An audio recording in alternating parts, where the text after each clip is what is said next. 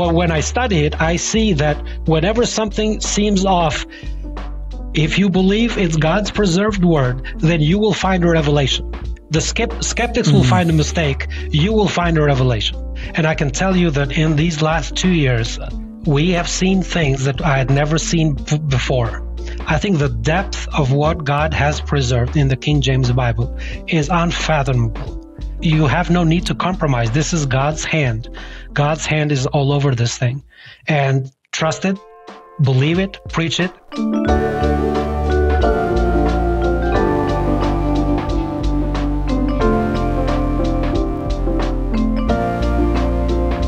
Hi, I'm Brandon Briscoe, and welcome to another episode of The Postscript, Living Faith Bible Institute's weekly podcast and YouTube series devoted to interviewing pastors and professors from LFBI and across the Living Faith Fellowship.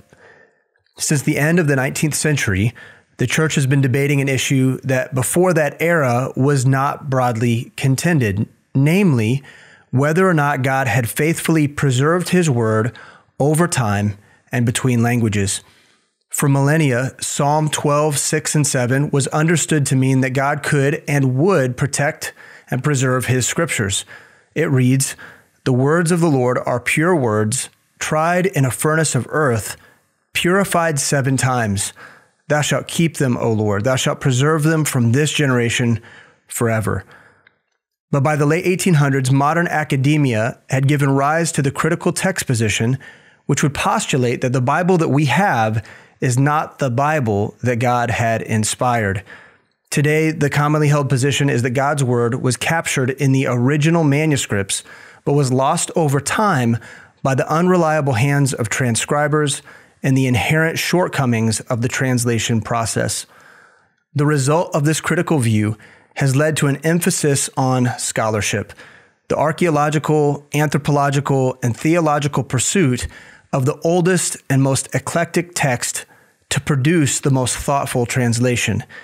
This appeal to authority has led to an ever-expanding array of Bible translations in English as well as other languages. Translations for which the scholars cannot definitively say are the very words of God. Today on the show, we have Erion Vogli, a man on a mission to create a reliable translation of the Bible in his native Albanian language. Now, what gives him this confidence that this is even possible in light of what we just got done talking about? What are his methods, and how can he know that he has a steadfast approach to translating God's very words? And so with that, I want to welcome Erion to the show. Thank you so much for being with us, brother. Thank you for having me. This last Mission Focus, we had an opportunity to have you come and speak a little bit about what God's been doing in your life and the ministry that you are pursuing and the investment that you're making in this translation.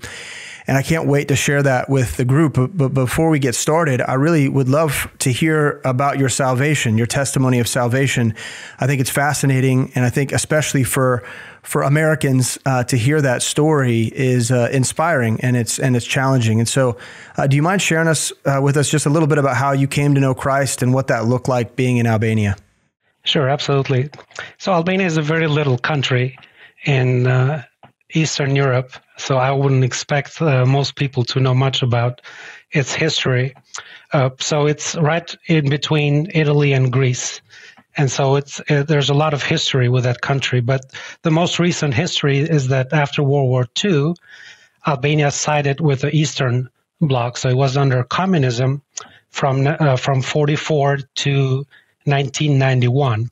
So I was born in 75 in Albania. So I grew up as a kid under communism. Obviously didn't have much understanding of the politics.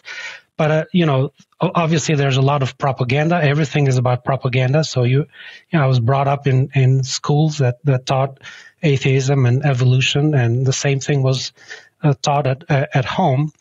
And so when the changes, I was about 15 when everything started to change politically.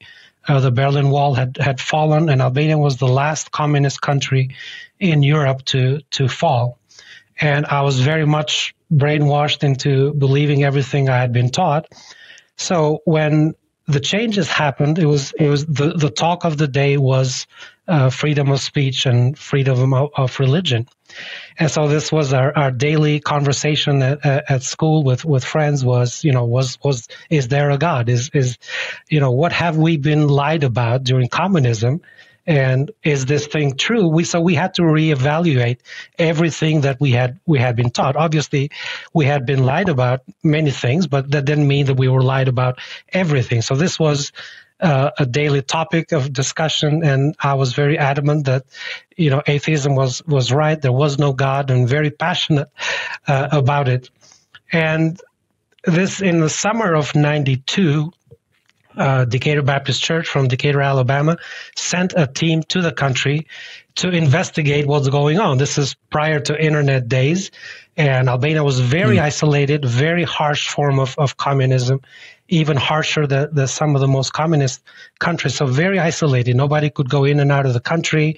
They would scramble the waves, so you couldn't get anything in TV and radio. So we didn't know what's going on outside of Albania, and other countries didn't know what's going on inside of Albania, so very little information. So Decatur Baptist sends a team, and I stay for about 2 weeks. And on that team, Jeff Bartell was on that team. He was at Decatur Baptist at the time, and they saw the devastation of the country, what communism had done for 50 years in Albania, and they saw the need for the gospel.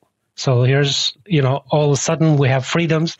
We don't know what to do with them. We can speak openly, but there's no gospel in the country. So a month later, Jeff arrived in Albania permanently. So he went back home, and they talked to his pastor, and they said, the need is great. We need to do something, and they were very supportive, and they sent him out. So in a month, he had finished all of his business here, quit his job, sold his house, and just moved to Albania, and then he started the first a Baptist Bible-believing church in the country. And so I came in contact with Jeff through my sister, because she was a translator. She was studying English at the time. And for the next, I would say 6 months probably, I met with Jeff almost every day. And we were talking about, God, and I had a lot of questions. Now, we had been taught under communism that, only ignorant people believe in God, because they don't have enough scientific knowledge to understand the physical phenomena in the universe, in the nature. So they have to resort to this. So he shattered my expectations, because Jeff was an engineer. He was very well read, and so it made me think about, maybe we had been lied about this too. So I was open to listen to the other side of the story. And so it really took me several months just to meet with Jeff daily. And he was very, very patient with me, answering all of my questions. And it made an impression on me that for every question that I had, he would say, well, let's open the Bible. Let's see what God has to say about that. Every single question.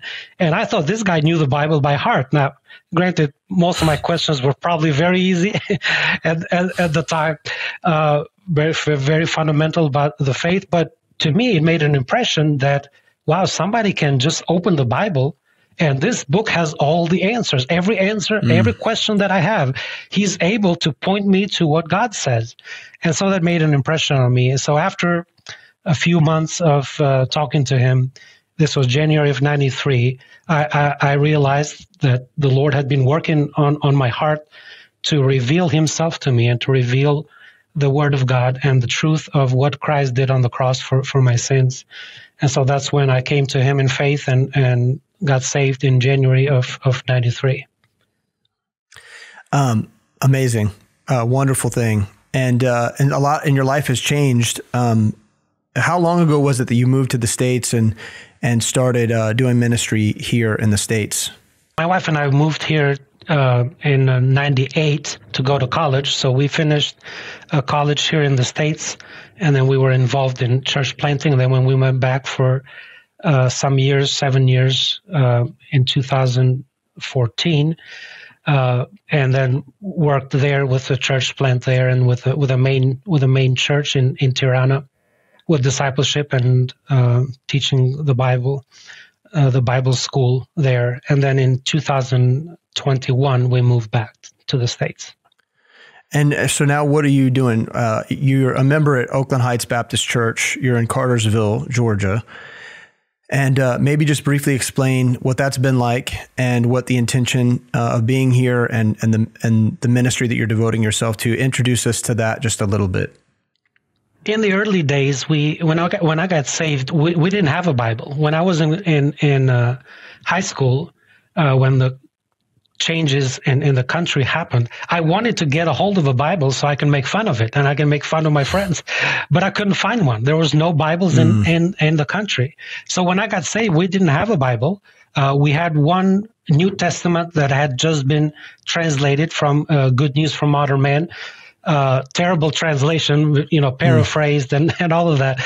But that's all we had. So we had been praying since 1992 for God to give us his words, his pure words in Albanian. There was a old translation of the New Testament done in the 1800s, a great work by a man who at the time was translated in conjunction with the London Bible Society. They were sponsoring the project, but he was not able to finish the Old Testament. And the Albanian language has changed a lot since then. So it would be like reading Wycliffe, for the English speakers. You can make sense of what it's saying, but it wouldn't be your daily read.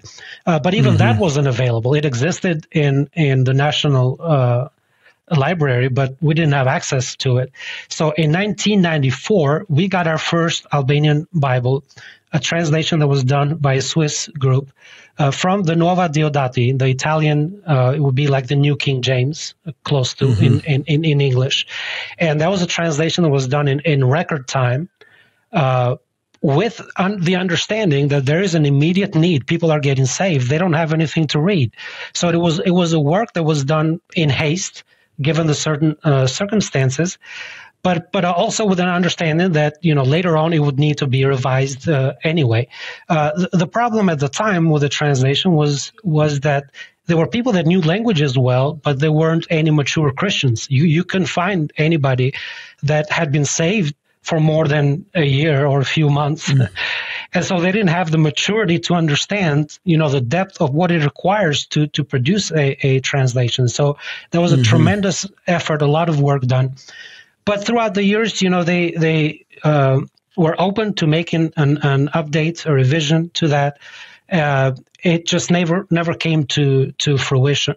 And so we had been praying, and Jeff worked tirelessly for many years with them, giving them verses and words to consider in the update. It just never came to fruition.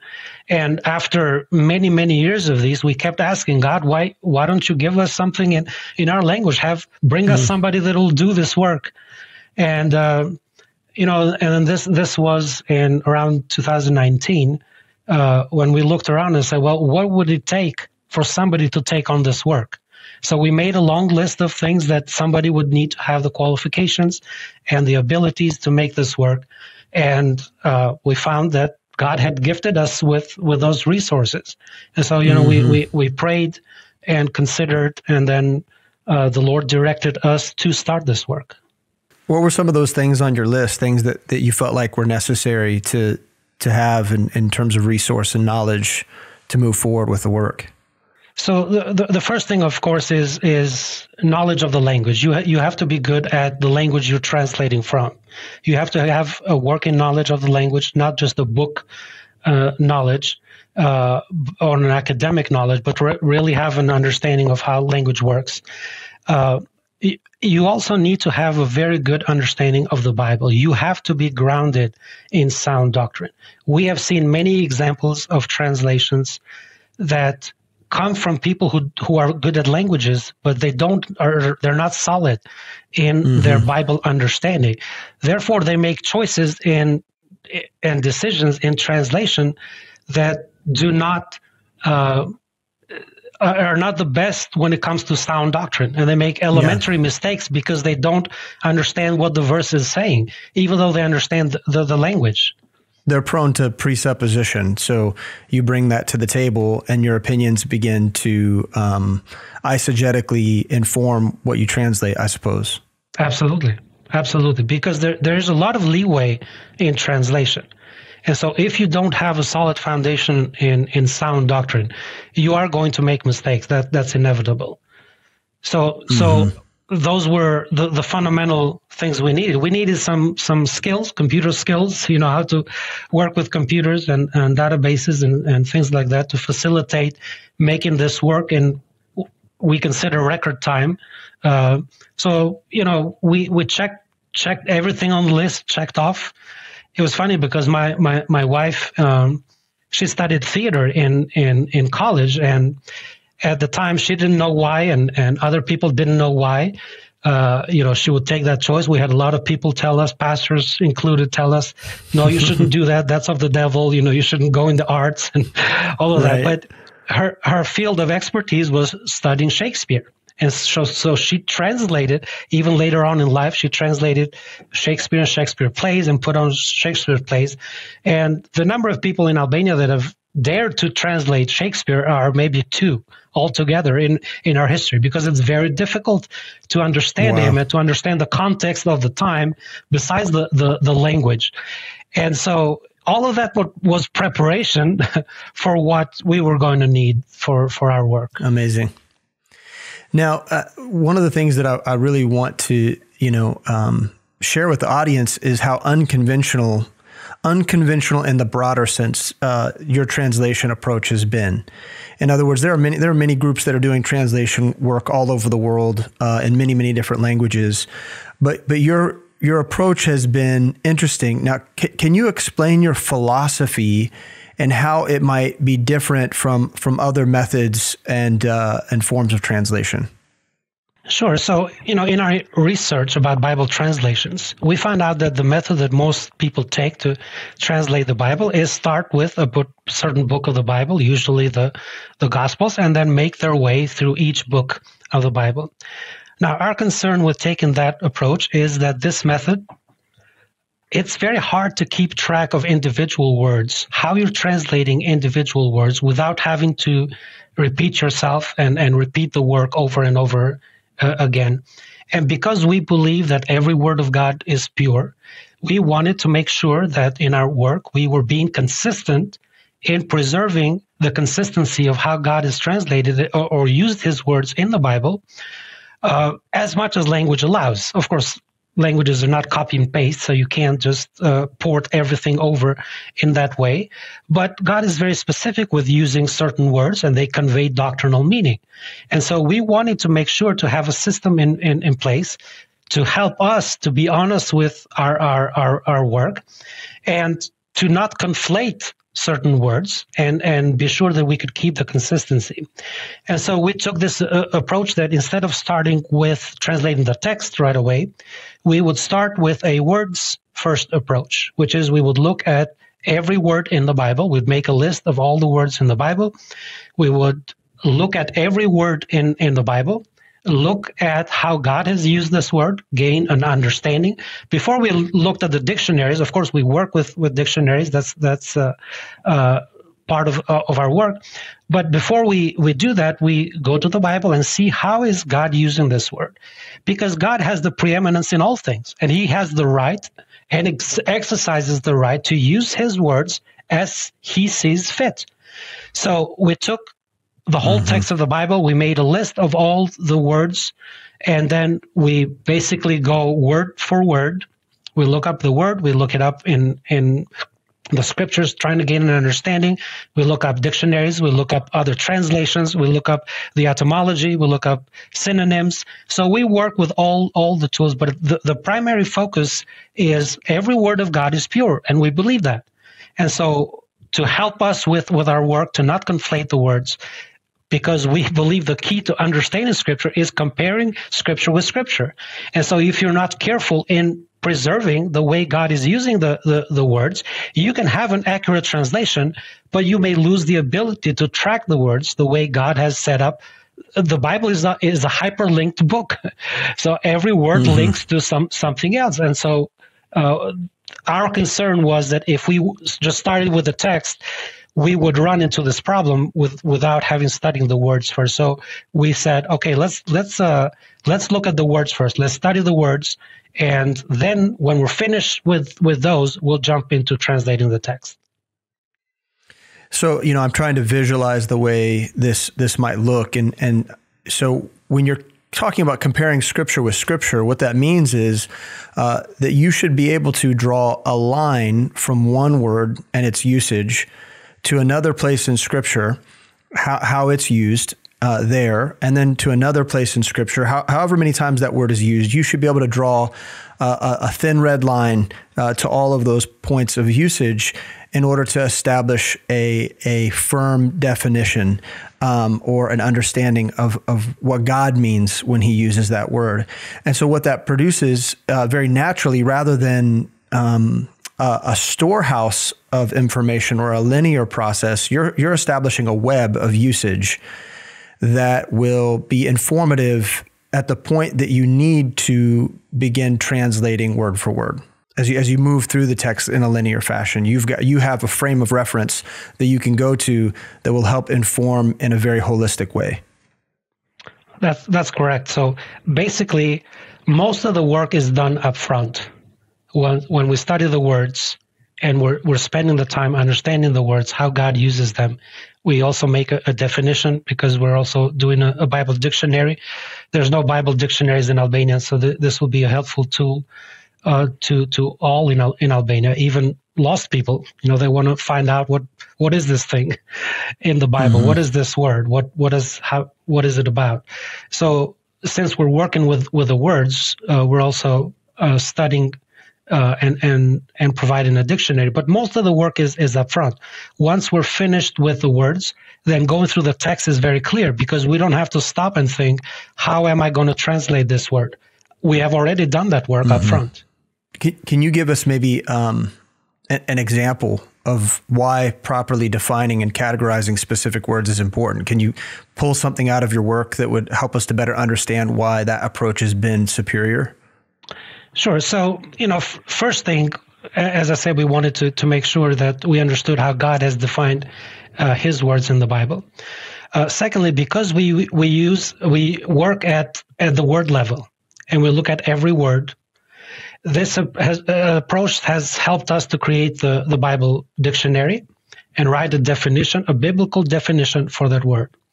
The third goal that we have in mind when we work at the word level is to categorize each word in categories of things the Bible talks about. We don't make up the categories, but if the Bible addresses a certain topic, then we make a category of it. So right now we have about 400 categories of things the Bible talks about.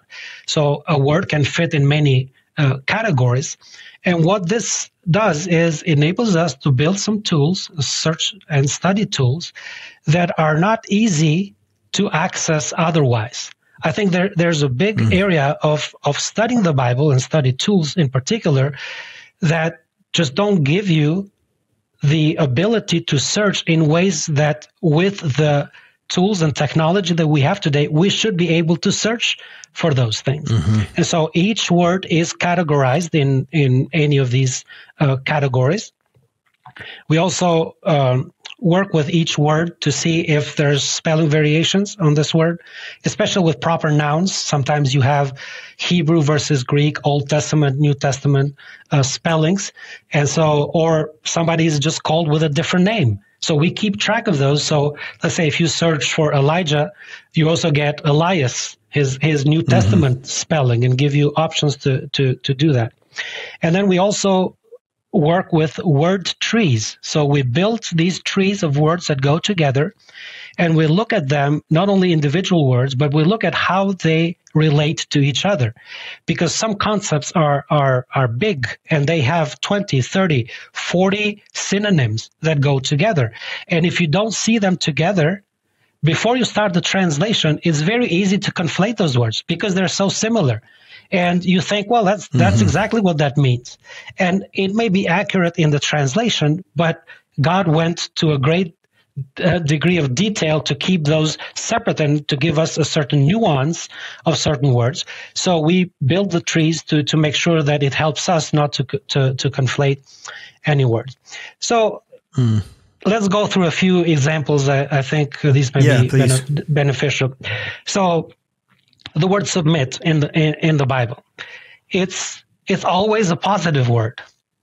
It's always a word that is addressed to the party that is submitting to their authority or to one another. Well, in the Albanian dictionary and in culture, not just the dictionary, but in culture, the word submit is equivalent to subdue, or you might as well write the word abuse. Because in our collective history of, let's say, 600 years, we were under the Ottoman Empire, the Turks, for 500 years. Then we gained our independence in 1912. Well, then World War I started. And then after that, World War II started. Albania was invaded by the Nazis. And then we had a communist regime. We don't have in our collection as a nation a memory of somebody submitting to someone. All of the examples that we have is really abuse, somebody subduing us or in the family or in the culture. So when you use the word submit, or when the Bible uses the word submit, I can't tell you the number of people throughout the years that have asked me, does the Bible teach abuse in marriage? And I say, where do you get that from? Where do you get that idea from? We'll say, well, Ephesians 5, it tells wives, submit yourselves to your husbands. And so, we walk through the passage that everything in that context, in that passage, is positive. Christ submitted to the Father. The church submits to Christ. Christ loved the church, and he gave himself for us. The husband is to love his wife as his own body, as Christ loved the church. So every example in that passage is positive.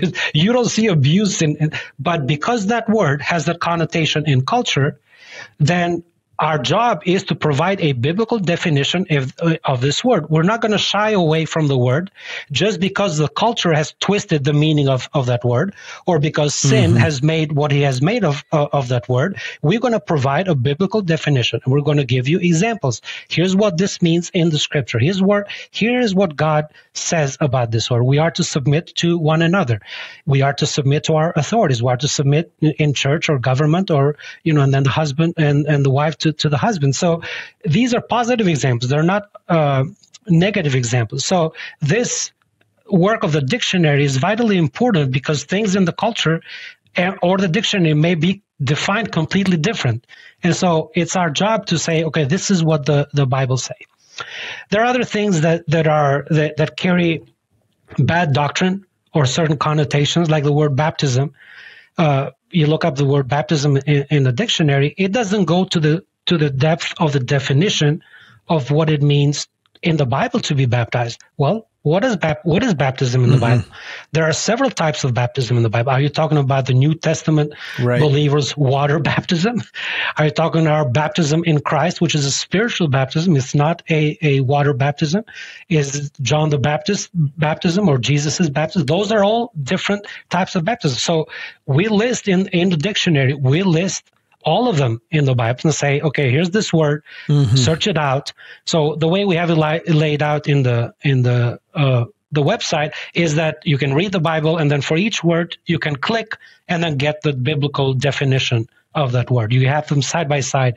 So as people are reading and they may have questions about what is the meaning of a certain word, they can just click on it and read a full description and a biblical definition of what the word. The word mystery is another example. Well, a mystery in the worldly sense is just something that you can't find out. It's hard to find out what it is. But in the Bible, the mysteries are something that are hidden to the world, but God has revealed those things to us. And so we go through all the list of the mysteries in the Bible and what each of them represents in the Bible. So it's really a Bible study for every word in the Bible if you look at it that way.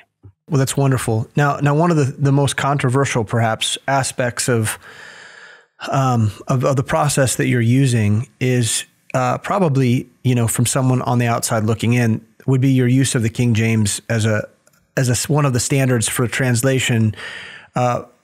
as well as maybe other translations. The Italian translation, the standard in Italian, I think, is one you mentioned. But why not just the Greek and Hebrew, right? Like, I think most people in seminary and that kind of academic realm would challenge you and say, well, all you need is the Greek and Hebrew.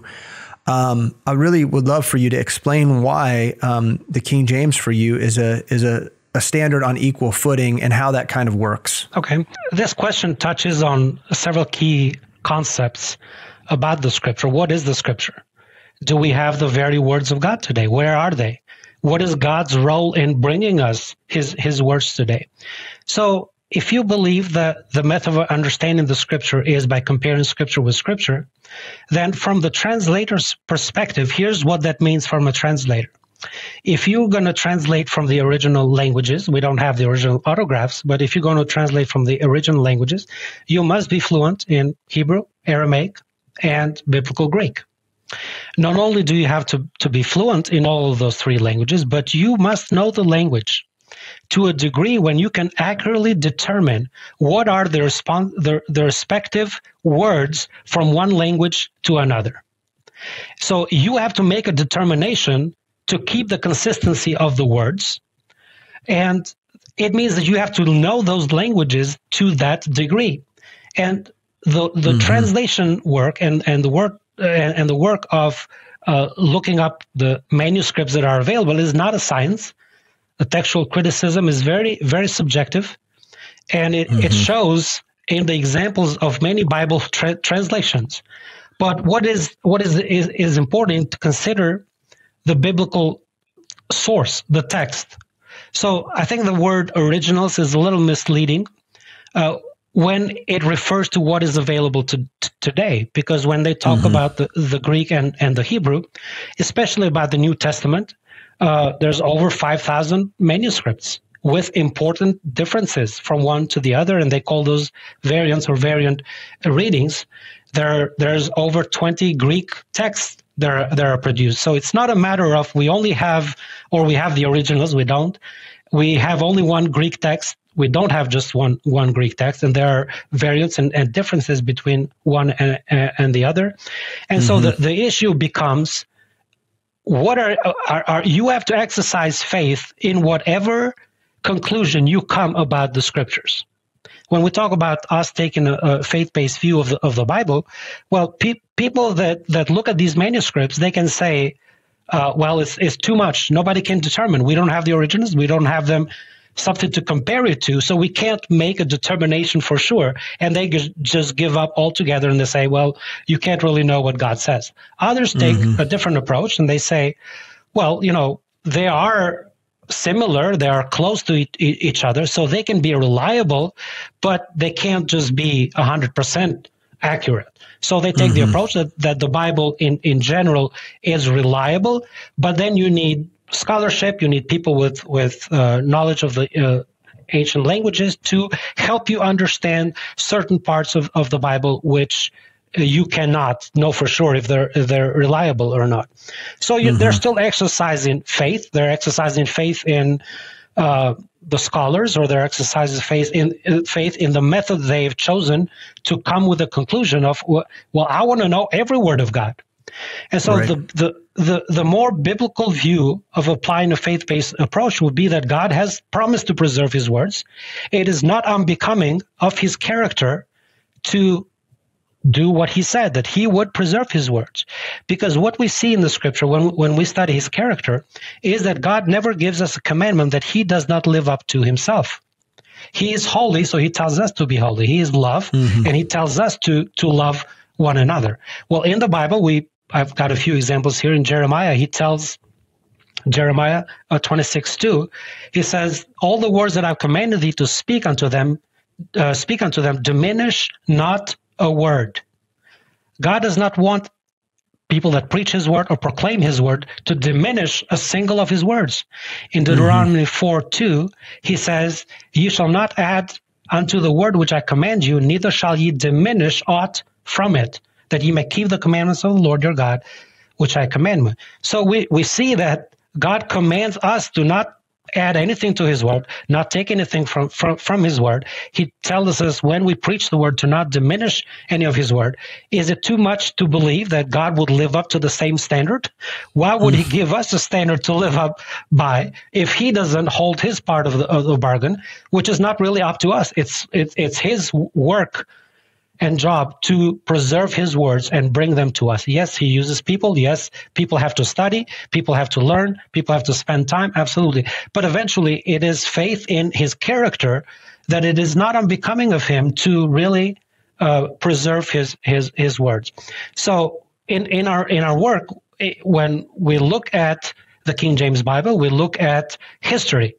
The proof is in the pudding. We look at what has God done with this work, with this book. Are there any other books in the history of mankind that match the spiritual fruit that has come from this book in the last 400 years? I would say more than 99% of the teaching, of biblical teaching that has made a difference in the life of churches and missions have come from people who have studied and preached and taught the King James Bible. That's an undeniable fact. English is not my native language, but that is a fact. So you look at the fruit, and when you compare it with other versions that come from different texts, you see that they are diminishing his words. You see that they're taken away from what God says. And so this idea of only scholarship can make a determination, and that's the only way that we can know, but still not know for sure. They don't want they right. Call our view an extreme view. If you believe that you have a book that contains all the words of God that are preserved for us today, they would consider that a extreme view. But in the Bible, when we look at the definitions of, okay, what does it take for somebody to know the words of God? We never find all the references that are made, like you mentioned, the last 150 years, of the ways that they think people that have the authority to make a determination. We see that in John 7:17, it says, if any man will do his will, he shall know of the doctrine, whether it be of God or whether I speak of myself. So it's not a matter of IQ. It's not a matter of how much you've studied. It's with the willingness to do his will.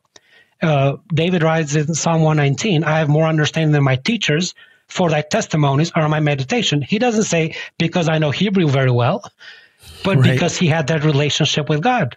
Amos 3:7 says, surely the Lord will do nothing, but he revealeth his secret unto his servants and prophets. And so we see that it is the relationship with God, the key to God revealing truth to us. It is not our IQ or our studies, even though we must study. Of course, we have a commandment to do that. But I think the approach of how you begin a translation work is very important. Because if you look at it subjectively, even if you had the original autographs, you would still have to rely on a translation to make sense of what you're reading. Because you're going from one language to another. You have passages which are recorded in a certain language, Hebrew or Greek, which are a conversation, a translation of a conversation that happened in a different language. Like Moses with Pharaoh, they certainly weren't speaking in Hebrew, or Joseph with his brothers, or even Jesus with his disciples. They were Jewish people. Why would they speak in Greek? So you don't get the originals. You don't get the original language in what they spoke. But the Holy Spirit has no problem giving you a translation, a perfect translation from one language to another. And so the advantage of the King James is that you have it all in one language, and then you can work with comparing Scripture with Scripture, because that is the ultimate goal of a translator who is doing a good work with the translation, is to produce something that people can follow the individual words and study the Bible for themselves.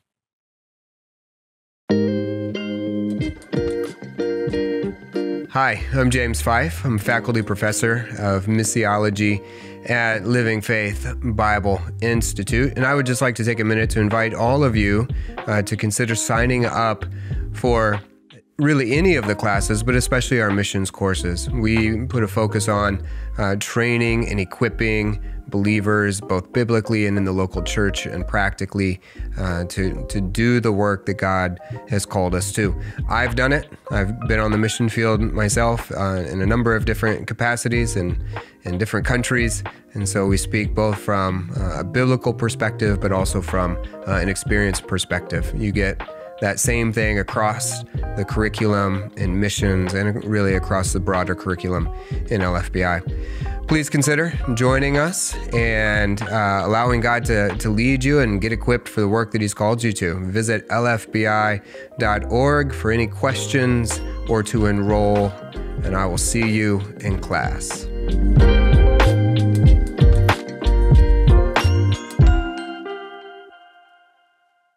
So maybe you can give us an example of how the English Authorized Version translation provides an illuminated understanding of the Greek and the Hebrew text. And so again, we're not diminishing what we have available to us in the Greek and the Hebrew, I think would be a point you want to make. But what we believe is that the KJV, as the widely held standard for 400 some odd years, provides for a supplementary information that illuminates the text in a way. And you provided at the conference several really good examples. One that I loved was the Luke 23 example, but whatever you could provide us just in terms of how we might understand how you use this and how you understand this in the midst of the translation process itself. Sure. So let's go a few examples. For instance, the word follower in the Bible. 1 Corinthians 11:1, Paul says, "Be followers of me." Ephesians 5:1 says the same thing, followers of me. That word in the Greek, it's G3402, mimetes, is the word for mimicking something. It's the word for somebody who imitates. And that is how this word has been rendered in a lot of modern English translations. It's been rendered as imitators, because that is the meaning of the Greek word. So when the King James translators came to this word, they rendered it as followers instead of imitators. And this is consistent with the way this word has been used in the Bible. Jesus told his disciples, "Follow me." He didn't say imitate me. He said, "Follow me." Paul tells the Corinthians and the Ephesians, follow me, be followers of me. In Hebrews 13, it talks about to remember them which have the rule over you, who have spoken unto you the word of God, whose faith follow. So I think the King James rendering of this word is a lot better than saying an imitator. And I think the modern Bibles have done a great disservice to our generation to raise up a generation of believers who are imitators, but they're not followers. The devil is an imitator. We're not imitators. So, of course, the King James translators knew what this word meant. They had a dictionary of the Greek. It's not like, you hear pastors all the time correct the King James, say, well, this word should have been translated differently here because, he opened up a dictionary and he looked it up, the word. Well, you don't think 47 people looked that up, that word, when they were translating the King James? They had dictionaries. They knew what that word meant. So if you divorce God from the process of preservation, and bring in his words even to us today, that you're going to use human logic. And when you use human logic, you're going to say, well, people make mistakes, and these scribes, they went to sleep when they were writing and they wrote something and somebody else took that to mean that. So that's all human reasoning. Where is God in all of this? So I think this particular one is a better rendering, and it brings clarity, and it has practical implications because we're not to imitate people, but we are to follow. That's what we're called to do. Another one is G2040, ergates. That's the word in Hebrew, in Greek. Sorry, and that one word that has been rendered in English as three words: workers, laborers, and workmen.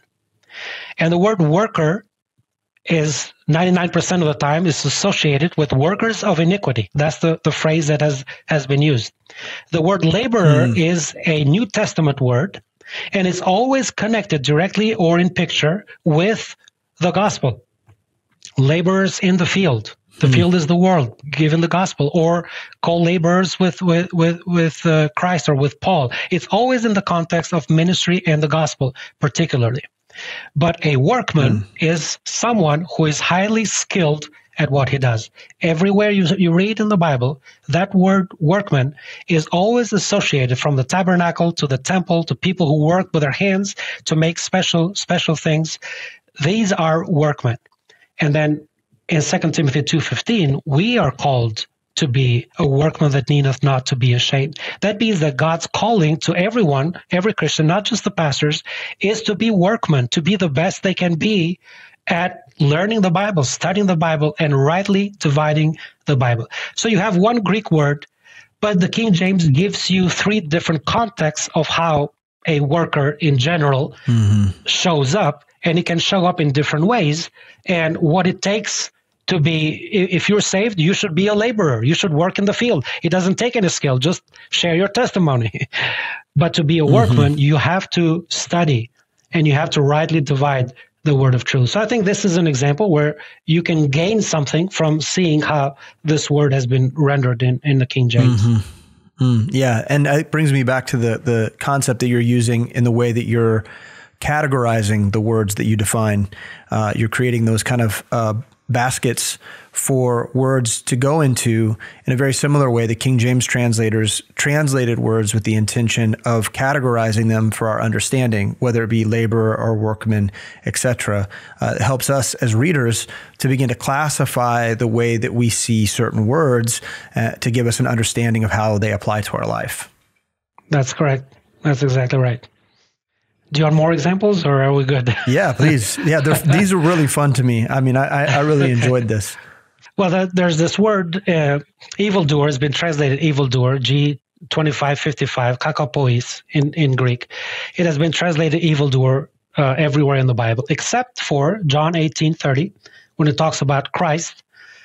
And when they deliver him before Pilate, they say, if he were not a malefactor, we would not have delivered him up unto thee. So in this particular instance, the King James translators break the rule of how they translate this word, kakopois, in Greek.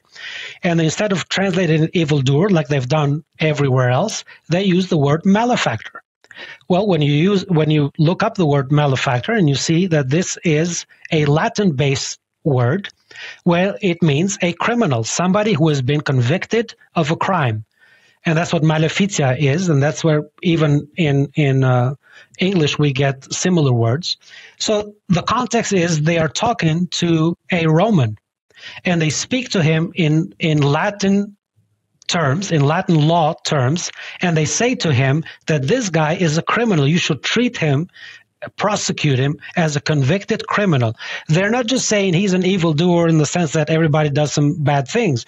No, they're very particular about the word that they use to a Roman to tell him, because they couldn't convict him based on their own law, their Hebrew law. So they go to a Roman and they speak to him in his legal terms, and they try to have him execute Christ as a criminal.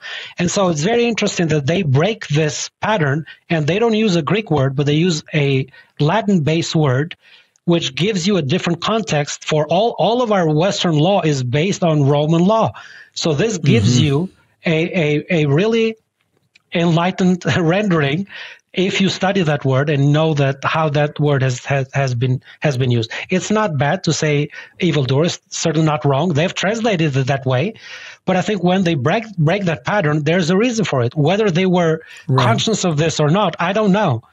But when I study it, I see that whenever something seems off, if you believe it's God's preserved word, then you will find a revelation. The skeptics will find a mistake. You will find a revelation. Right. Yeah, that's really good.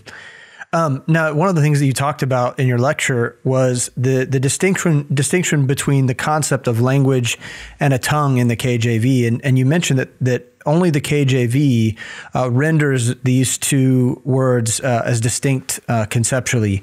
And so maybe you can give us some insight into that, and then how that speaks to the translation process itself and your overall philosophy. Okay, so the word in Greek is dialektikos, like dialectic, and has been translated as a language or tongue. So the King James makes a difference in the sense that language is more than a particular tongue. So when we're talking about a tongue, we're talking about a specific language, Albanian, English, French, and so forth. But language is more than just a specific tongue. It includes the tongue, but it's also identity and culture and rituals and things that pertain to the identity of this group of people who are speaking this language. So you can have different groups of people speak the same language, same tongue, but they don't have the same beliefs. They don't have the same traditions. They don't have the same identity in even though they speak the same tongue. So why this becomes important is because of the word of the usage of the word language in the Bible. It's very important because it first shows up in Genesis chapter 11. It says the whole world was of one language and of one speech. And there was a Tower of Babel, and we know what happened there. They were of one speech, but they were not of one mind. And God is not happy with what they're trying to do, is build a name for themselves, and so he confounds their language. And then the last time the word language is used is in Acts chapter 2. In Acts chapter 2, the context is that they are of one mind and one accord in the Spirit. And the Holy Spirit does a work in Acts chapter 2 where he translates the message of the words of God that are being preached into the language of all the hearers. And I think there's like 21 different nationalities that are mentioned there. And they're hearing the very words of God through the work of the Holy Spirit in their own language and in their own tongue. So why this becomes important, this distinction, is because, again, if we believe that God has the right and exercises the right to define his words, then we see that how that word language is defined is really in two models. If you believe in the preservation of the Bible, you will see God do a work through the Holy Spirit, like in Acts chapter 2, to bring the words of God into the language of all the people. That's his desire. That is the work of the Holy Spirit. If you don't believe that, if you don't believe that God will preserve his words, you will end up into the Genesis 11 model. You will end up in an ecumenical movement where let's all come together and let's lay aside all our differences, including Bible translations. Let's all agree that there's no perfect standard, but they're all talking the same language and the same speech. And it doesn't refer just to the fact that they speak in one particular tongue.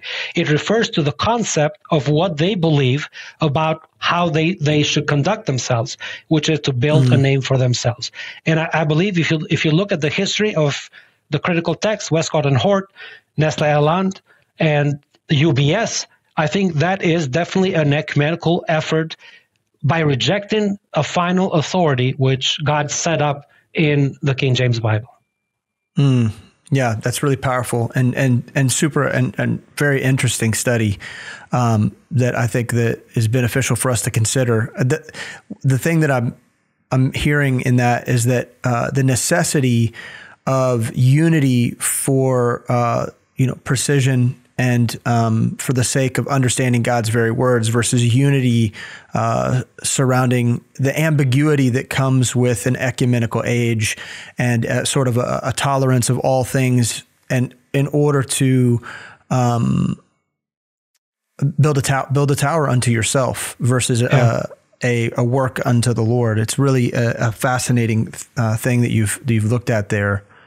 Explain for the listeners how you move from the establishment of a dictionary to the grammatical contextual synthesis required in the translation itself. So now you've got this kind of network, this web of information.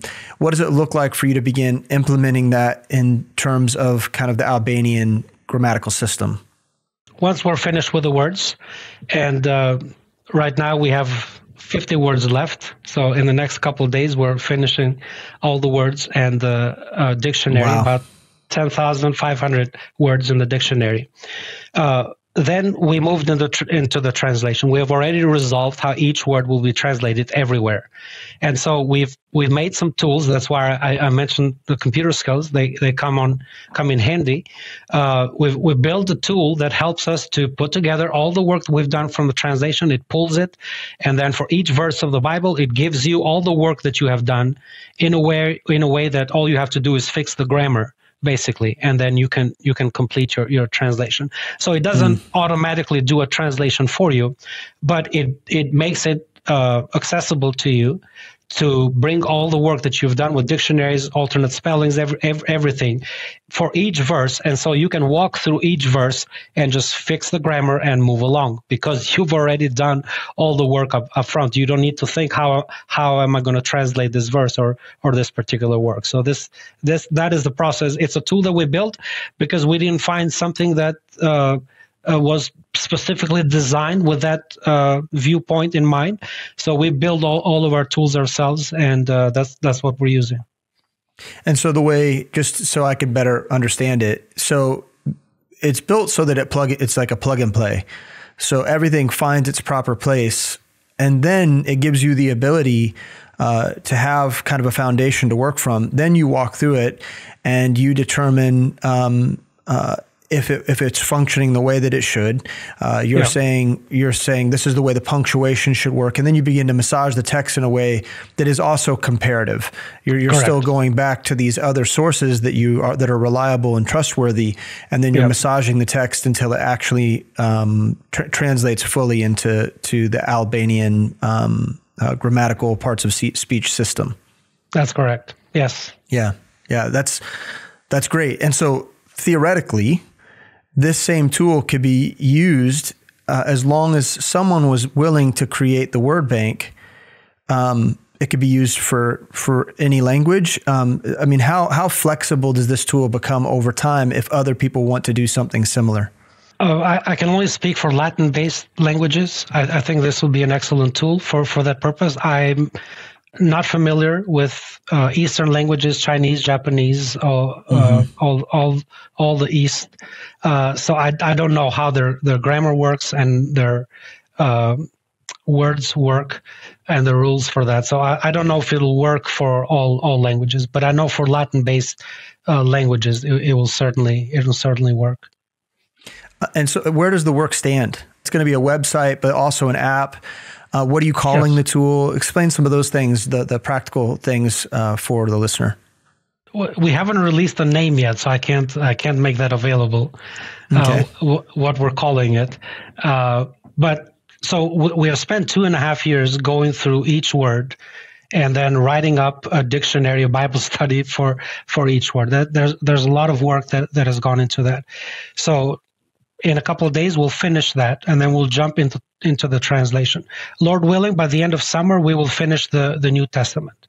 And so and then we'll make that available online, and then we will invite our pastors back in Albania to take a look at it and give us feedback while we start working on the Old Testament. So that's about where we are right now. So this is a major milestone for us, being able to reach the end of the words and the dictionary. How do you imagine at the point that, you sounds like you're going to do kind of a soft launch with trusted believers in Albania, but then at the point that you do a broader launch of the software, what do you imagine that looking like? How are you hoping that the people will engage with the resource? So our goal is to put it in print and hopefully give out as many Bibles as we can print, and people help us with the printing process. We have a website that we're finishing up. We're going to have an app, and Lord willing, we'll also make an audio recording of that. We expect people to engage in all these ways. There's a lot of Albanians that live outside of Albania that we may not be able to reach directly through physically giving them a Bible. There's, of course, Kosovo, which is next to Albania, 99% Albanian, 2 million Albanians that live there. Montenegro is about 500,000. North Macedonia, another million or so. Greece has a lot of Albanians, over 500,000. Italy as well. Many in the U.S. There are scattered Albanians all over the world, which will make use of the digital products, the website, because it has all the study tools, and we build it in a way that I study when I'm preparing a message, and also the app. So we first will make the New Testament available only to our pastors, and then we come out with everything. So we don't want to release anything until we come out with everything: the website, the app, and the Bible in print. Make those available, and hopefully have some churches interested that would partner with us to say, hey, we'll send a team over for a week and give out Bibles and evangelize that. I think that would be a great thing to accompany the translation. That sounds amazing, and I'm hoping that the fellowship will really have an opportunity to get behind that and support that. And maybe you'll come back on the show at the point that you launch everything, and we can talk about how it's going. That would be wonderful too. Yeah, that'd be great. Kind of as we close out the episode, obviously there's a million things that we could talk about in terms of the topic of preservation and how what you're doing, the implications of that on what you're doing. But so many of our listeners are Bible students, and many of which are in the Bible Institute. If you were to just express in closing, really what young students, young leaders in the church need to know, need to consider, both philosophically but also doctrinally, as they move forward in their faith, that would keep them from compromising on the words of truth that we have, the certainty of the words that we have, what would you say to them? Well, after I got saved, Jeff discipled me and taught me how to study the Bible, and I really got into studying the Bible. So I've been teaching and preaching the Bible for 30 years. And I can tell you that in these last 2 years, we have seen things that I had never seen before. And I'm not new to the scriptures. I've been teaching them for many years. I think the depth of what God has preserved in the King James Bible is unfathomable. What God has done with this book, the things that we have been able to see and God has revealed to us as we're studying each word and paying attention to each word and comparing and seeing, why is God breaking a pattern here, and why is this way? Why is it rendered this way? I would say trust the book. You have no need to compromise. This is God's hand. God's hand is all over this thing, and trust it, believe it, preach it, and God will give you the revelation and the knowledge that you need for your own walk and to help others also. If I were to start this work all over again, I wouldn't do it otherwise. Now, when we started, we had an idea. These are the reasons, these are the motives, this is the approach we're taking, but we had really no idea what all of that was going to entail. Now that we're at this point, I think that looking back, if we had to start it all over again, we would definitely see it this way. We compare other versions as well. We see where, if they had used this process, it would have been very beneficial to them to make different choices in certain verses. And so it has helped us tremendously. So I would greatly encourage everyone, trust the word of God. He has given it to you. Don't let go of it. Erion, thank you so much for your time. Thank you for sharing this wonderful gift with us. And we are praying with you that this would have an incredible impact on Albania, but that also the tool long-term would prove to be helpful in other translation works. And we're very, very grateful for what God has done in your lives and what that means for his mission in the world. So thank you so much. Thanks for the invitation. I appreciate the opportunity to present this work. And we want to thank you as well, the listener. We're grateful for you, and we're thankful for the time that you spent with us today. Erion captured so perfectly what our heart would be as a Bible Institute and as a fellowship to you is that you can trust the Word of God for yourself. You can know that you have a preserved word in your language, and you shouldn't be dismayed or discouraged by the fact that that is a rare view. that many people hold to a different perspective on God's word, and they might even shame you for believing that the King James is the preserved word of God and inerrant and infallible. But don't let that bother you. Trust what the Lord has done. Trust the uniqueness of the text. Study it with all that you have. Compare Scripture with Scripture, and let God tell you for himself what he thinks. And that will build your faith. We love you so much. We're grateful for the time that you spent with us, but we also want to invite you to join us in LFBI. If you visit lfbi.org, you can see all the classes that we offer as a school. Credits are only $40 a credit hour. It's very inexpensive, and we are trying to provide you with resources, instructors, teachers that are making use of what they're teaching, practitioners of the faith, if you will. And so we have wonderful professors that are teaching our classes. One of the classes that seems appropriate for me to mention with an episode like this is the manuscript evidence course that Dr. Alan Shelby teaches in the Bible Institute, where he talks about the preservation of God's word, the history of translation, and why we can know that the authorized version is a preserved word in English for us today. And so if that interests you, please check out lfbi.org, learn more about our courses and our lineup.